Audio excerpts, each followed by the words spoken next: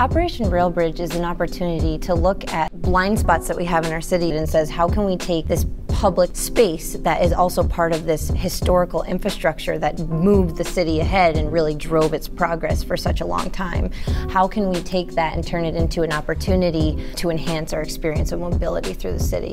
What I'm excited about in this project is that it's an opportunity to take the research that I've been doing in lighting and some of the design application that I've been able to do in the past and apply it really directly in a really impactful way. Discovered that when you visualize sound, it gets people really excited about it. Sound's one of those things that's kind of hard to understand because you can't see it. And so my role in this project was in part to help develop the concept behind it. We're going to be activating these rail bridges. And in doing so, we want to convey something important about them. The idea is to translate some of the acoustic energy that's imparted into them from the trains into something visual, something beautiful that will engage people. The reason why cities are successful isn't just because there's a lot of people together and there's a lot of industry. That's more of a symptom than the reason.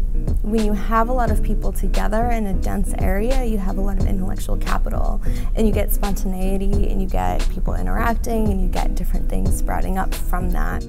In a city, especially in Schenectady, there's limitations on how people can use the space because they seem scary or because there isn't a culture of walking.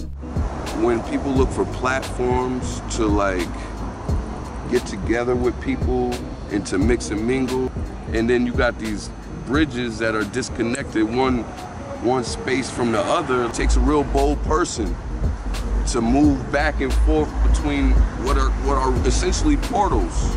I think it's important to engage the community in public projects because that's who these projects are going to directly affect. If somebody feels like they were involved in some way, even if it is a big discussion about what does public space mean to you, for example,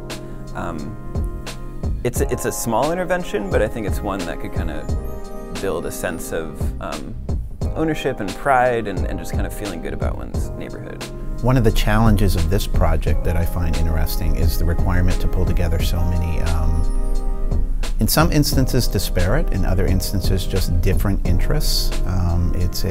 It's going to require collaboration on a very deep level with multiple institutions and stakeholders to create a common good, and I think that that's a pattern and a template that's not easy to implement, but it's one that's important for us to continue to explore within the context of our communities.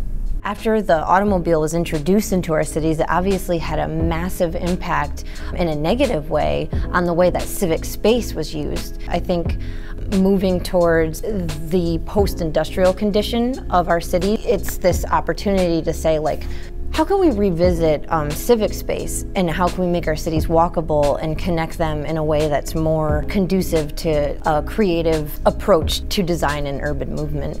When we think Schenectady and we think what can be done in Schenectady, I have the perspective of having been here for the Proctor's miracle of this block.